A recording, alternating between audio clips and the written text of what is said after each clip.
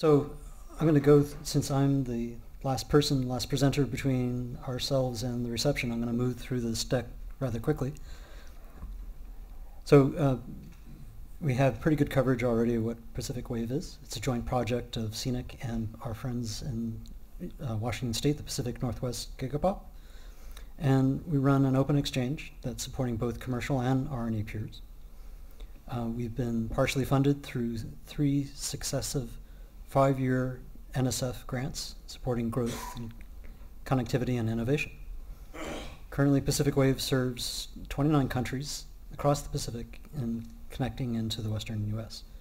And as one of those links, as Joe mentioned, was a new Transpac link through the Transpac entity from Indiana and Internet 2, terminating in Tokyo and the other end in Seattle. So Pacific Wave is also in the western U.S. We have had a long-standing partnership with the Western Regional Network. So that includes the Front Range Gigapop, which serves UCAR, NCAR, University of New Mexico, and their Albuquerque Pop run, as well as further to the west, or maybe really to the east, the University of Hawaii system. And so this is one of the other maps that has been featured in a number of presentations today. And so for our hat, like Joe and Jim Chen and others on Starlight's NSF IRNC award, Pacific Wave was a recipient of an RNC RXP award from the National Science Foundation supporting SDX and expansion. So here the intent that in our scope is that we'll continue our upgrade and evolution of Pacific Wave to support more 100 gig connections, additional 100 gig capacity along the west coast, and SDN SDX deployment in parallel infrastructure to enable experimentation, such as things like we're interested in doing with Pacific Wave and between Starlight and the Global Research Platform and interdomain SDN SDX. And even though, Joe, you've predicted the demise of per-sonar nodes and as instrumentation. I wasn't predicting the demise. I was saying they could be better. Agreed. I think there's significant room for improvement. So those are among the things that we're actually interested in helping provide feedback to the per-sonar development for folks to maybe improve their software rollout, as among other things. And just as we were describing, collaboration with other IRNC awardees on various aspects of development, measurement, and monitoring. So what we have in our current SDN SDX infrastructure, we have in Los Angeles a project-funded node that provides a platform there. We have leveraging what had been an existing switch in Seattle to become a SDX node. And in this current project year 2, we're adding a node in Sunnyvale. And this also includes, as I mentioned, on the far end of the Transpac link, we have traditional layer 2 infrastructure in Tokyo. And let's see, in each of these cases, where the SDN SDX infrastructure is able, or those nodes are able to land 100 gig connections from participants, or participants that are connected to the traditional layer 2 infrastructure can extend VLANs or circuits to the SDN SDX environment. And so we have control nodes positioned currently in Seattle and Los Angeles. I think Will Black's here, who's leading the SDX XDN environment. I was trying to remember whether we had decided whether we needed a node in Sunnyvale. I think we decided the 2 control nodes that we have are sufficient for our current deployment. So for year 2, as I mentioned earlier, we're adding a node in Sunnyvale, and then also interested in doing further explorations in interdomain SDX experimentation and integration. So as in Joe's presentation, have kind of a simplified version of the stack going from northbound and southbound.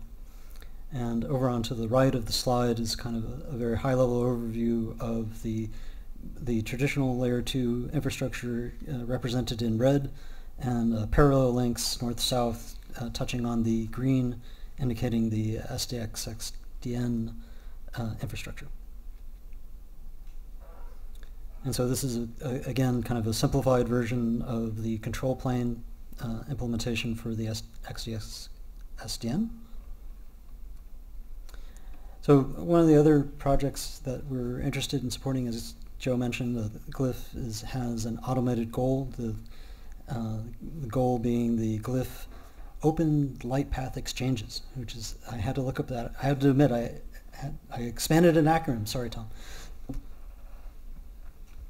So as Joe described, this is based on NSI. The control path is hierarchical. There are NSI aggregators that ESNet runs for the West Coast. Starlight runs an aggregator. Netherlight runs an aggregator. And other aggregators, including in Brazil from RMP. So in this case, as indicated, there are around 29 network service agents, of which 6 are aggregators and 23 are the UPA, or Ultimate Provider Agent. This is using a combination of DDS service for NSA discovery and document propagation between aggregators. And as Joe mentioned again, we're introducing new tools, including Maycan, for provisioning. So these are among the institutions that are currently participating in the automated goal fabric.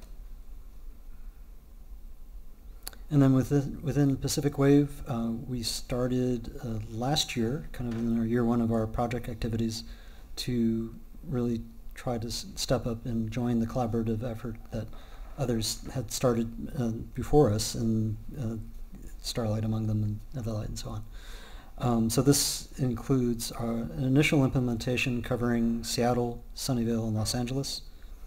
In this case, that the UPA that we've chosen is OpenNSA.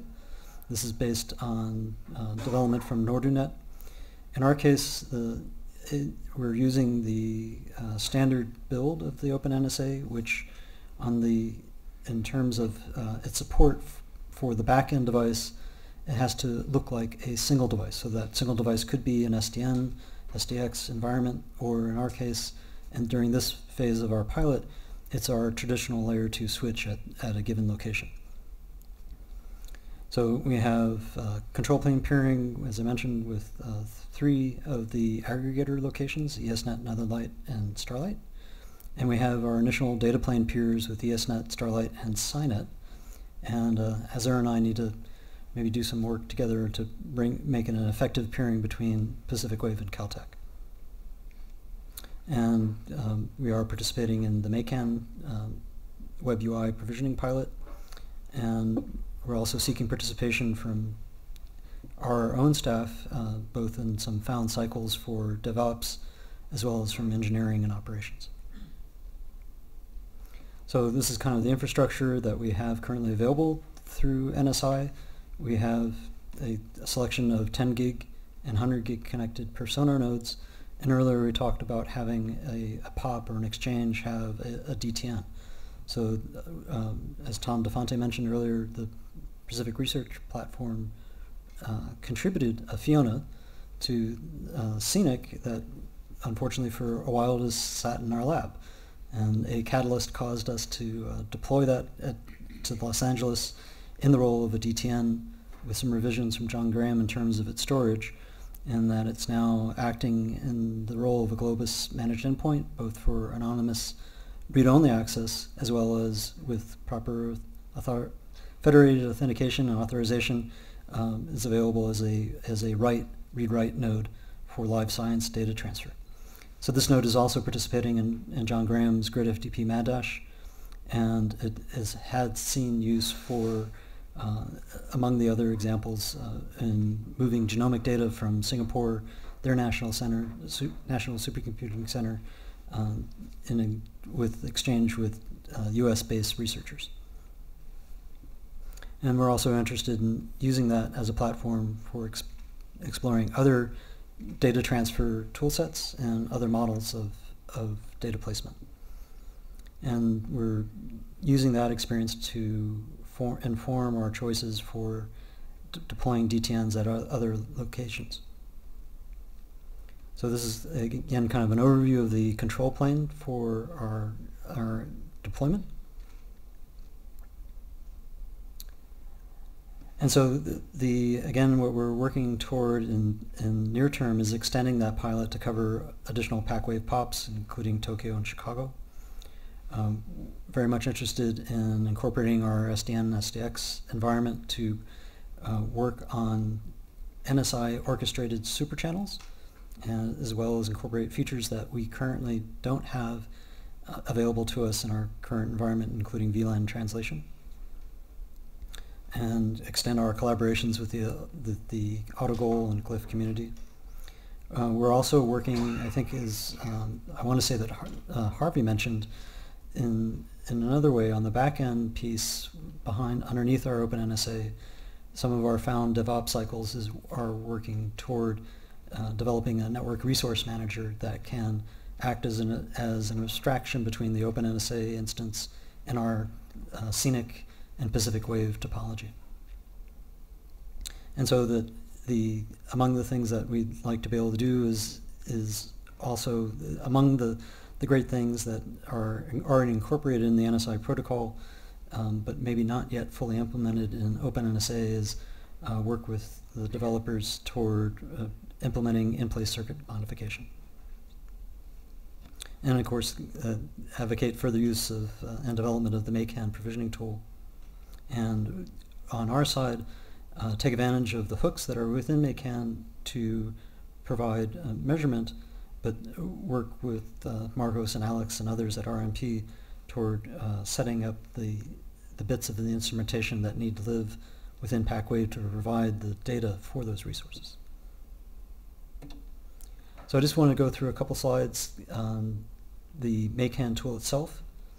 So this is a dashboard at the high level. This also provides a topology view that you can see it in this view as against a backdrop of the globe. It also can present a graph, sort of as Joe was mentioning, of the AutoGoal dashboard that's hosted by SurfNet. And this is just going through the dialog for provisioning a circuit. In this case, I chose to provision a circuit between our Los Angeles 10 gig connected per sonar node and a 10 gig connected per sonar node off of Netherlight. And so here, this is what the circuit looks like in the UI as once it's been reserved, provisioned, and activated. So at this point, the circuit is live and able to pass layer 3 traffic.